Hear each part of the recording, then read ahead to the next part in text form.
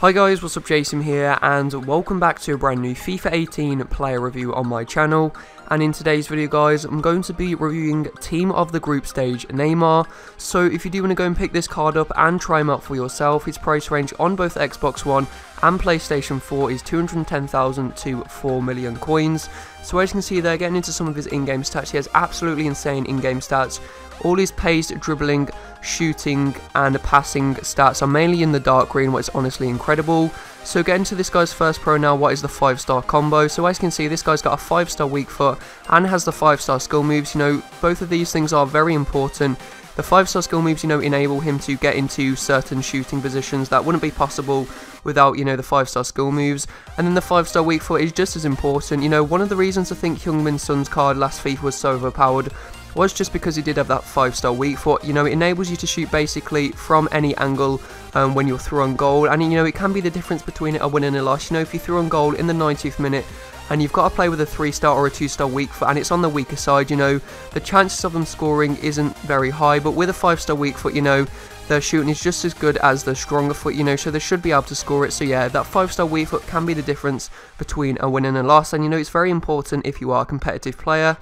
And then the next pro I could find with this card was his dribbling. Now this guy probably has the best dribbling on the game, along with in-form Hazard. You know, just keeps it so close to his feet. And another one of his pros is his pace. You know, his dribbling and pace combined mean that he keeps it so close to his feet when, you know, just dribbling past players, so he's really hard to dispossess.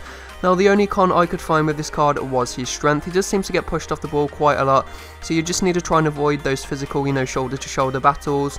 But apart from that, I couldn't find any cons for him. And then getting into his key stat now, what is 98 agility, and this is why I think this guy is just so good for scaling. As you can see, all of these goals are actually scored within the space of about 2 hours.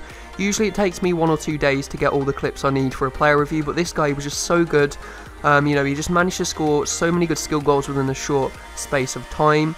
So yeah, that 98 agility there is just so important, and I think it's one of the reasons why I think this guy is probably the best skiller on FIFA 18. He has high medium work rates, what isn't the best, but it's still alright. You know, I didn't really seem to find his positioning too bad, even though there's a medium defensive work rates, what, you know, low defensive work rates would be, you know, preferable.